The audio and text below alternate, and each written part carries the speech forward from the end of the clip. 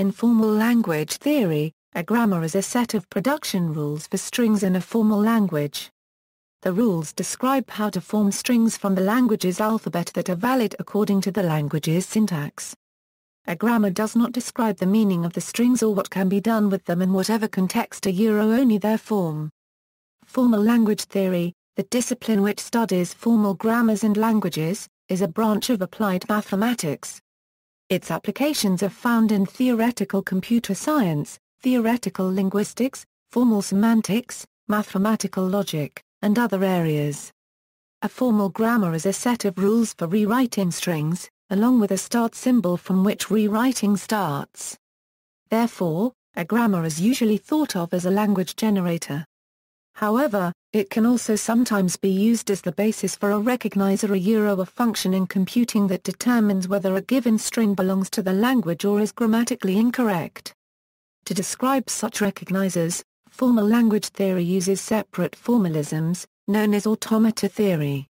One of the interesting results of automata theory is that it is not possible to design a recognizer for certain formal languages. Parsing is the process of recognizing an utterance by breaking it down to a set of symbols and analyzing each one against the grammar of the language. Most languages have the meanings of their utterances structured according to their syntax a practice known as compositional semantics. As a result, the first step to describing the meaning of an utterance in language is to break it down part by part and look at its analyzed form. Introductory example: a grammar mainly consists of a set of rules for transforming strings. To generate a string in the language, one begins with a string consisting of only a single start symbol. The production rules are then applied in any order, until a string that contains neither the start symbol nor designated non-terminal symbols is produced. A production rule is applied to a string by replacing one occurrence of the production rule's left-hand side in the string by that production rule's right-hand side. The language formed by the grammar consists of all distinct strings that can be generated in this manner. Any particular sequence of production rules on the start symbol yields a distinct string in the language. If there are essentially different ways of generating the same single string, the grammar is said to be ambiguous. For example, assume the alphabet consists of A and B, the start symbol is S, and we have the following production rules: 1, 2. Then we start with S, and can choose a rule to apply to it. If we choose Rule 1, we obtain the string ASB. If we then choose Rule 1 again, we replace S with ASB and obtain the string AASBB. If we now choose Rule 2, we replace S with bar and obtain the string RABORB, and are done. We can write this series of choices more briefly, using symbols. The language of the grammar is then the infinite set, where is repeated times. Formal definition equals the syntax of grammars equals, in the classic formalization of generative grammars first proposed by Noam Chomsky in the 1950s, a grammar G consists of the following components: a finite set N of non-terminal symbols, that is disjoint with the strings formed from G, a finite set of terminal symbols that is disjoint from N, a finite set P of production rules, each rule of the form. Where is the clean star operator and denotes set union? That is, each production rule maps from one string of symbols to another, where the first string contains an arbitrary number of symbols provided at least one of them is a non-terminal. In the case that the second string consists solely of the empty string that is, that it contains no symbols at all it may be denoted with a special notation in order to avoid confusion. A distinguished symbol that is the start symbol, also called the sentence symbol. A grammar is formally defined as the tuple. Such a formal grammar is often called a rewriting system or a phrase structure grammar in the literature.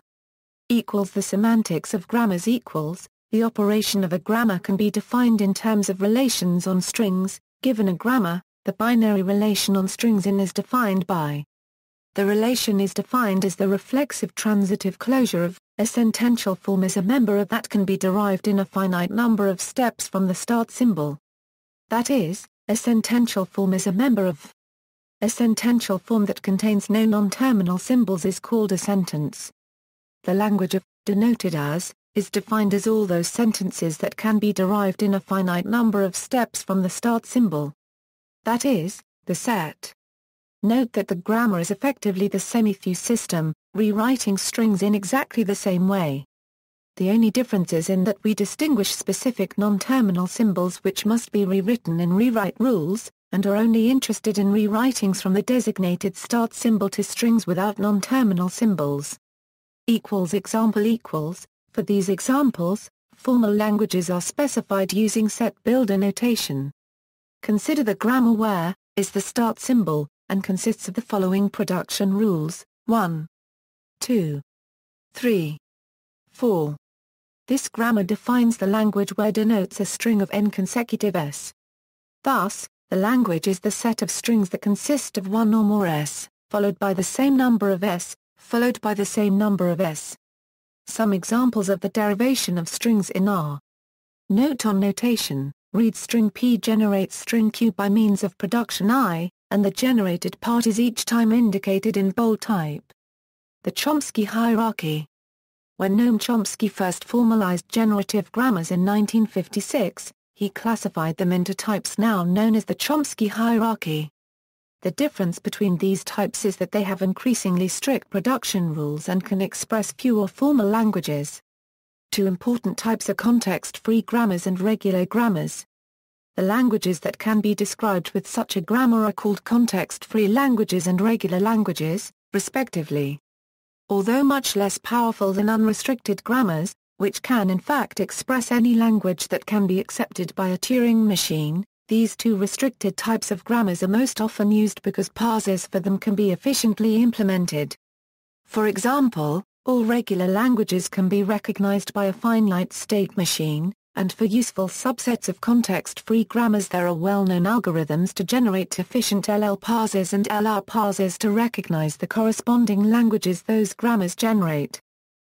Context-free grammars equals, a context-free grammar is a grammar in which the left-hand side of each production rule consists of only a single non-terminal symbol. This restriction is non-trivial. Not all languages can be generated by context-free grammars. Those that can are called context-free languages. The language defined above is not a context-free language, and this can be strictly proven using the pumping lemma for context-free languages, but for example the language is context-free, as it can be defined by the grammar with the start symbol, and the following production rules: 1, 2. A context-free language can be recognized in time by an algorithm such as Early's algorithm. That is, for every context-free language, a machine can be built that takes a string as input and determines in time whether the string is a member of the language, where is the length of the string. Deterministic context-free languages is a subset of context-free languages that can be recognized in linear time. There exist various algorithms that target either this set of languages or some subset of it. Regular grammars equals, in regular grammars, the left-hand side is again only a single non-terminal symbol, but now the right-hand side is also restricted. The right side may be the empty string, or a single terminal symbol, or a single terminal symbol followed by a non-terminal symbol, but nothing else. The language defined above is not regular, but the language is, as it can be defined by the grammar with the start symbol, and the following production rules. All languages generated by a regular grammar can be recognized in linear time by a finite state machine.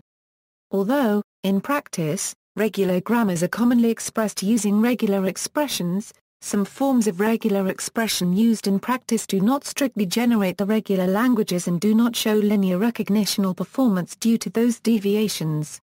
Other forms of generative grammars equals, many extensions and variations on Chomsky's original hierarchy of formal grammars have been developed, both by linguists and by computer scientists, usually either in order to increase their expressive power or in order to make them easier to analyze or parse.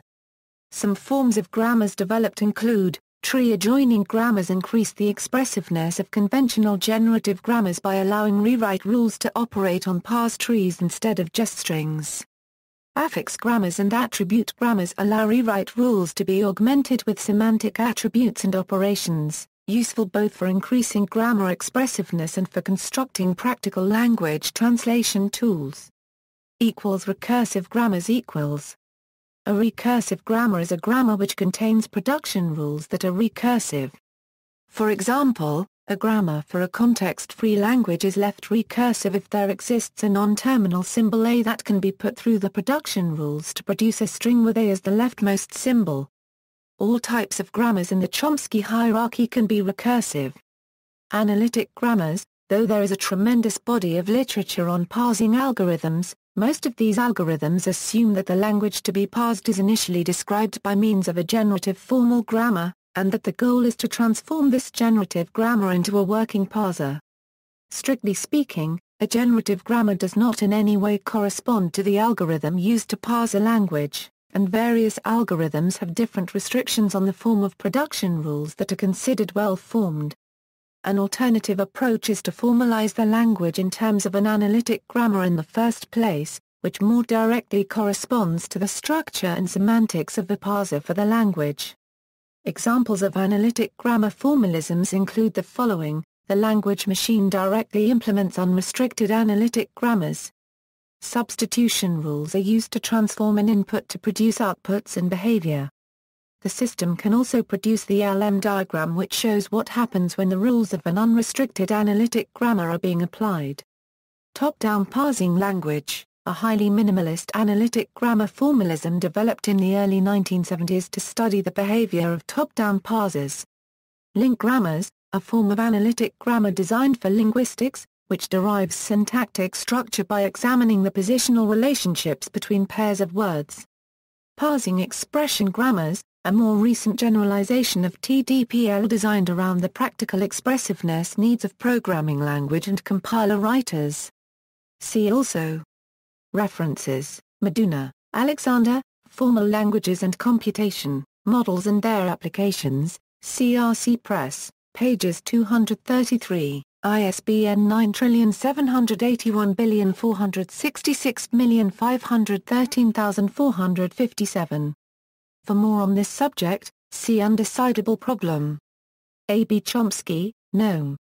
3 Models for the Description of Language. IRE Transactions on Information Theory 2, 113 Euro 124 doi, 10.1109/tit. 1956.10568613. Archived from the original on October 18, 2013. Retrieved June 18, 2007. Chomsky, Noam. Syntactic Structures. The Hague, Mouton. Ginsberg, Seymour. Algebraic and Automata Theoretic Properties of Formal Languages.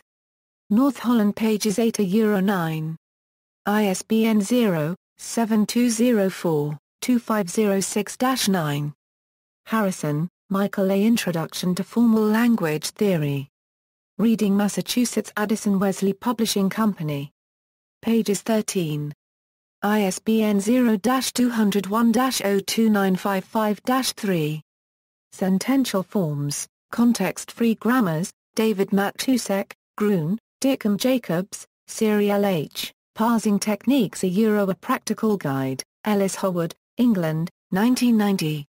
Early, J., An Efficient Context-Free Parsing Algorithm, Communications of the ACM, Volume 13 No. 2, pages 94-102, February 1970.